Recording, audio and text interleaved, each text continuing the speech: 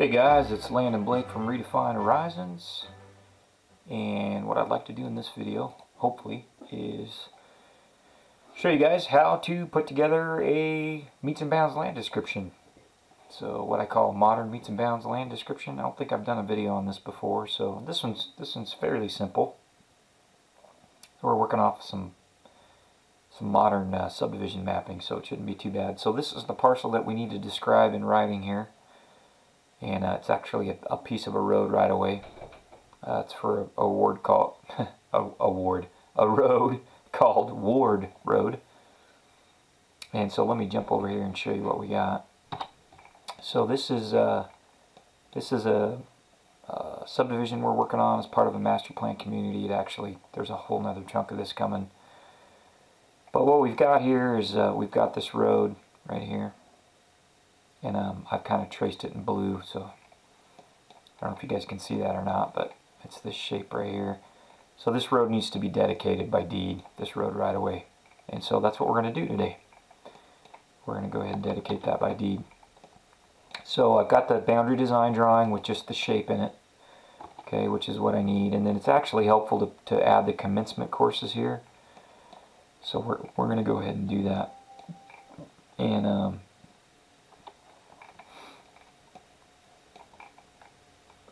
let me think about this for a minute. You know what? Actually, I don't think we're going to need a commencement course. We can just start right on the nose of the parcel. So we'll do that. Okay, so we've got our boundary design drawing here. Okay, and then we also have a closure report that my tech prepared for me. Okay, so here's the closure report. And then we have just the shell of the land description based on our template here, okay, which I'll go over in just a minute. And then my tech also has most of the plat drawn. So let's open that plat. Now you don't have to have the plat done when you start, but it helps. It does help to have most of the plat done. Okay, so here's the plat showing the piece of the road that we're describing there. Okay, and we also have a map.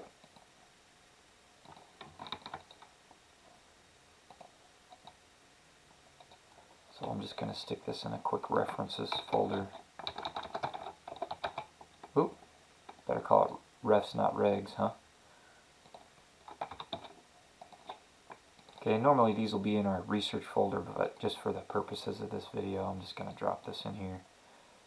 Okay, and we've got we'll open that up so you guys can see it. Okay, so here's the subdivision map that I'm going to be working off of. And you can see here's the right-of-way that we need to describe right here that we're going to dedicate by deed. Okay, and so just to start, at a minimum, you want your line work in CAD and a boundary design drawing. You want your closure report. And then you want your land description template in Word, and you want whatever reference docs you're going to be using. You need those to be available. Okay, so we have all that. Helps if you have a plat. Most of the plat can be drafted before you actually do the land description, so we have that. Okay, so we have all those things, so make sure you have those before you start. I'm going to just pull this to my other monitor. You guys won't be able to see it. Okay, let's just talk about what we have in this land description here. Okay, so we have a title here, and this will change depending on what you're doing and who it's for, but this is called out as Exhibit A. Here's the title, Ward Road right away. Okay, and then we have the caption, okay, which was always at the start. Okay, and we'll do some separate videos about how to do captions, but I'll walk you through this one. So we're in the city of Los Banos, County Merced, State of California, being a portion of Lot C, as shown on the subdivision map known as South Point of Regency Park, filed in Book 81 of Official Plats at page 20. Merced County Records, and more particularly described as follows. Okay, so what I'm doing is I'm just calling out that my right-of-way is part of this Lot C here. Okay, and then I give the book and page and the name of the subdivision, the whole 9 yards there in the caption. Okay, so we got a good caption. Okay, now I need to start somewhere. Okay, and sometimes we'll have a point of commencement and a point of beginning. In this case, I'm just going to have a point of beginning because it's fairly simple. So I'm going to start right here at this point. Okay, now we need a way to describe this point. Okay, we can't really call it the southeast corner of lot C because that could also be the southeast corner of lot C, right? So we need a way to describe this. So I'm going to show you how I do it. And there's different ways that you can do that, but we're going to describe it as being our point of beginning here being the north.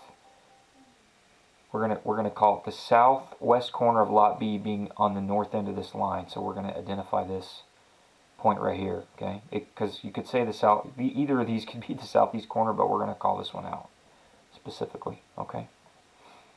So what we're going to do is we're going to get that distance, and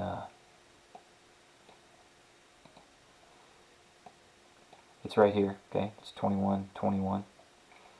Okay, and we've got the bearing here too. But let's go ahead, let's grab that off the record map, right? Because that's what we want to do.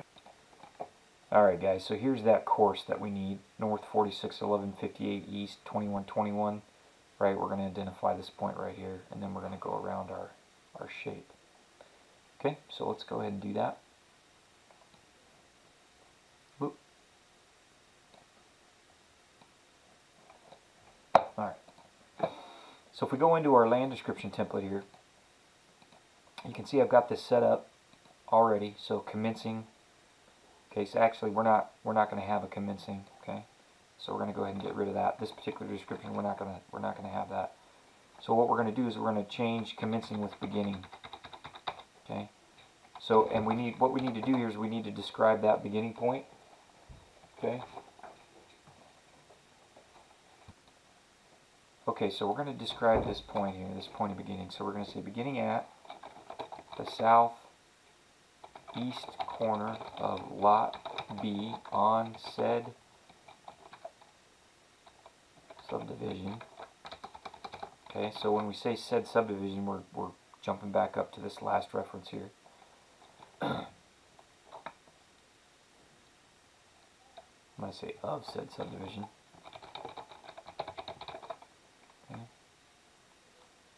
Then we're going to say, in parentheses, said point being at the northeasterly end of the course labeled as north 46. Okay, and then we got to get the degree symbol in there. See if I can remember how to do that. Symbol, degree, north 46, 11, 58. East 21.21 feet. Okay, so there you go. We're beginning at that point. Okay, and I'm not like other surveyors. I don't use thence. I use then. I use modern English, and I don't have huge run-on sentences in my legals, so I use periods. I just think it makes it easier to read. Okay, so we're starting at that point. All right, well, what do we do next? Okay, so then I have this kind of template course right here that we're going to use. Okay, so we're going to just drop this in here a few times. Okay. And so what we need to do is we need to fill this out for our first course, okay? And we're not going to worry about the bearing and distance yet. We're going to grab that out of the closure. So we're going to say then, okay? And we're going to go, let me just show you guys what we're doing. Okay.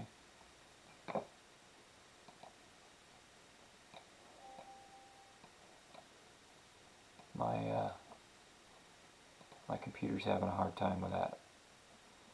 So we're going to go across. We're going to go across the right of way here along this boundary of lot C to start. Okay.